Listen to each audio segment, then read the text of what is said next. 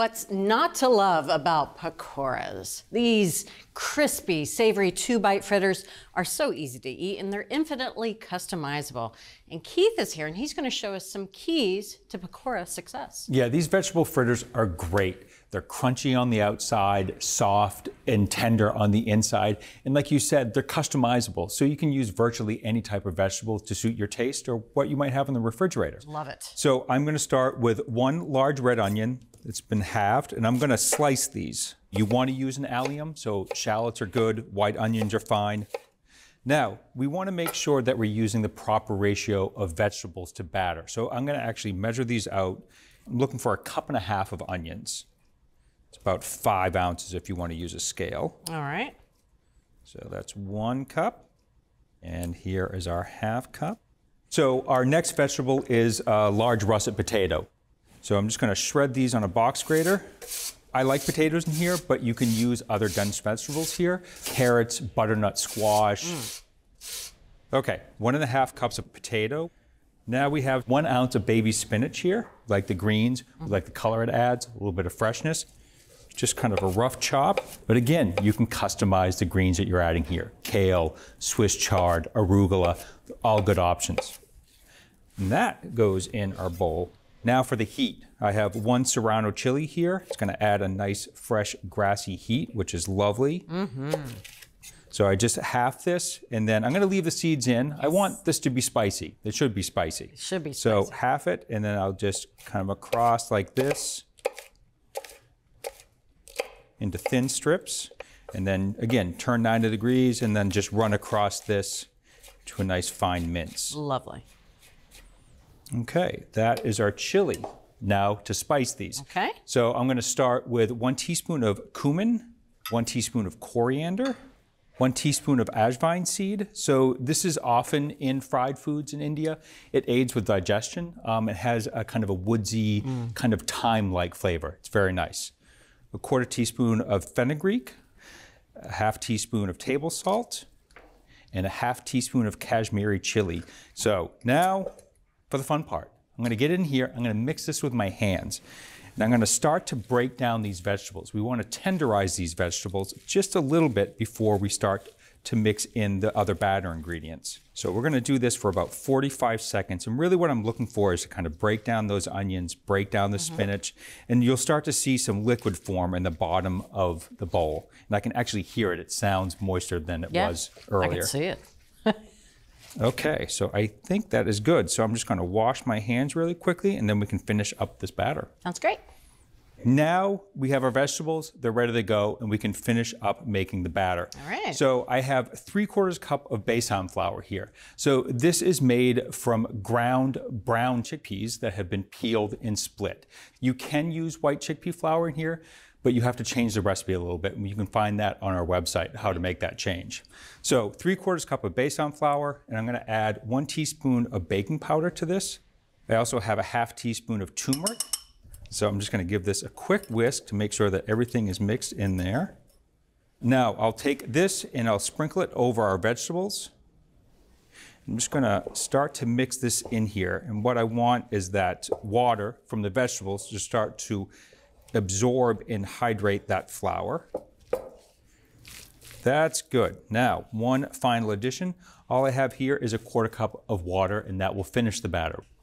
Make sure that I scrape the bowl, bottom of the bowl, to get all that flour off the bottom.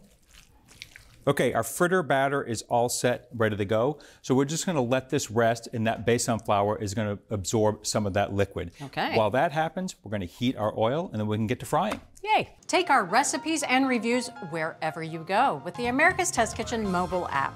Fail-proof recipes, unbiased equipment reviews, how-to videos, and a vibrant community of like-minded home cooks. With smart searching and handy tools, you'll have everything you need to create the most amazing meals. Download the America's Test Kitchen mobile app today.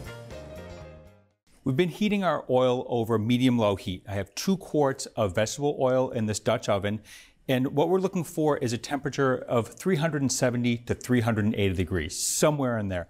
we want a fairly high temperature because we want to fry these really, really quickly. Okay. So they just take 1.5, 2 minutes to cook. So very, very fast. So what I'm going to do is I'm going to start with a tablespoon measure and another spoon in my hand. So I'll load some in, use my second spoon to kind of tidy up the edges and just slide them right in. Oh, that's a good sound. So I'm just going to continue to take heaping tablespoons of this batter and then plop them into the oil like that. And see that I'm stirring the batter after every time that I take some of the fritter batter out to make sure that I have a good distribution. Okay, so I'm gonna fry these 5 at a time. This is really quick, 1.5 to 2 minutes. Oh. That's all it takes. Really quick. And it's gonna be deep golden brown, and you can go in with a spider skimmer and kind of move them around to make sure that they're evenly cooking. It's been 2 minutes and these are looking mighty fine. Yes. Nice, deep, dark golden brown. Oh. Okay, and also before I put the next batch in, I want to get any just little random pieces here so those don't get too dark and burn because they'll attach themselves to the second batch. Right. And you don't want that. So I'll just put those over to the side. Now for our second batch, I want to make sure that the oil temperature gets back up to 375 before we start our second batch. But it's great, so I will just take this, and again, it's stirring, spooning, and dropping. I'm going to continue to fry these 5 fritters at a time. In the earlier batches, I'm going to keep warm in a 200-degree oven. Okay. Fritters are fried, and now it is time to eat. Yes. Look at these beautiful fritters. So I love the lacy texture of these. Those little kind of fingers that are off the sides, right. Those are going to be the little crispy, crunchy bits. Now, I also have a carrot and tamarind chutney here. The pakoras are hot and spicy. You want something here to kind of cool it down, provide a little bit of a contrast. Lovely. So let's try these. All right. I mean, look at that.